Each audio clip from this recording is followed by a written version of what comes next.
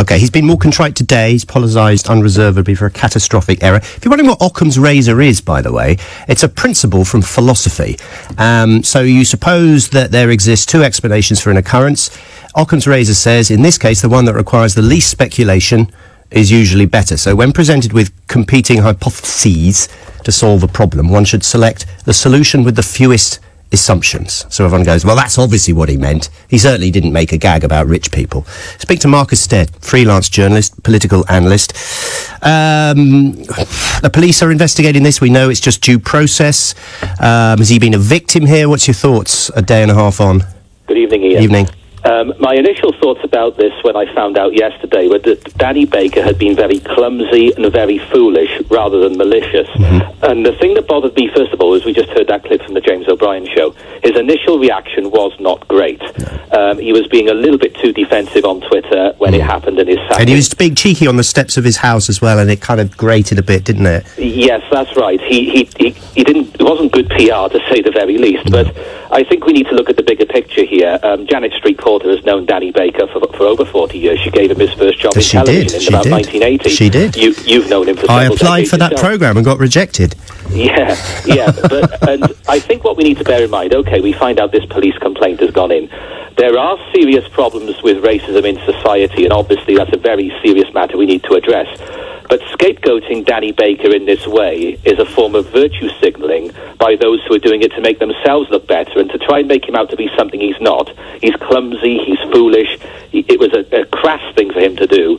But I do not believe he's racist, and I think we're taking our eye off the ball where there is real racism in society, which is what we should have been focusing on. Yeah, it was very interesting because I thought of it when I heard about it. I thought of Danny and thought about what must be going through his head.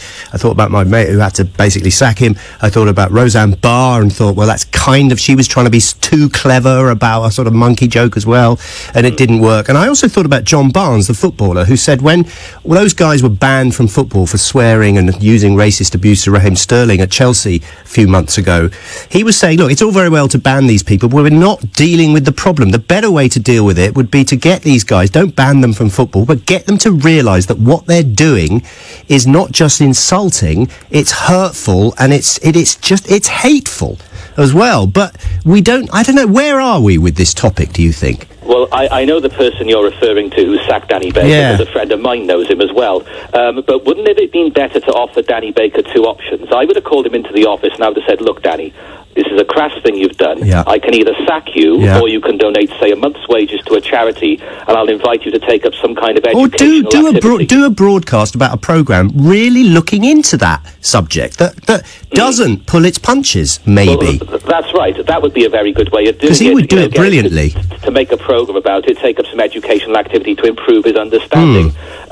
We are all a product of where we were brought up, and the fact is Danny Baker was brought up in post-war South London. He perhaps doesn't have the subtle nuances that people with a better education than him have. And this is just a lack of education. And as Janet said in her article, he's a guy who doesn't always think before he speaks and thinks before he acts.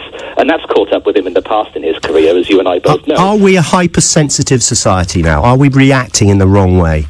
We live in an age, don't we, of safe zones and no platforming at universities, and a part of the problem is I think the younger generation, the millennial generation, are a little bit too shielded from opinions they don't like. Now, that in no way condones racism. Racism is absolutely abhorrent.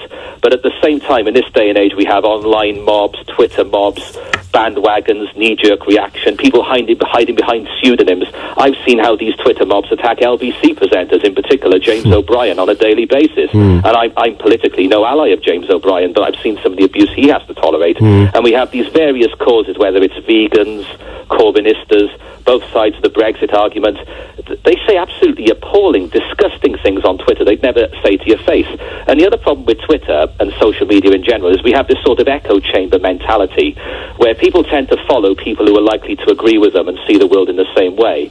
And they think anyone who has an opposing outlook on life or an opposing perspective is somehow not only wrong but bad. And you can think somebody's wrong as much as you like, but once you start to think somebody is bad, you can't reason with them.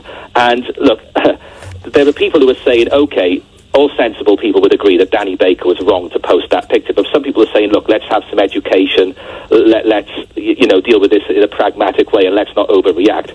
People have attacked people who have said that on Twitter today and have gone completely over the top, saying that these people are abhorrent for even suggesting that education and an apology might be the best way forward. Danny Baker is a very rare radio talent. There aren't many people like him in British radio, let's be honest about it. But to lose him, I think, over this would be very sad. Yeah. Thank you very much indeed, Marcus Stead, who's a freelance journalist, political analyst. So I've often thought this, the way that we deal with our sort of, our witch hunt,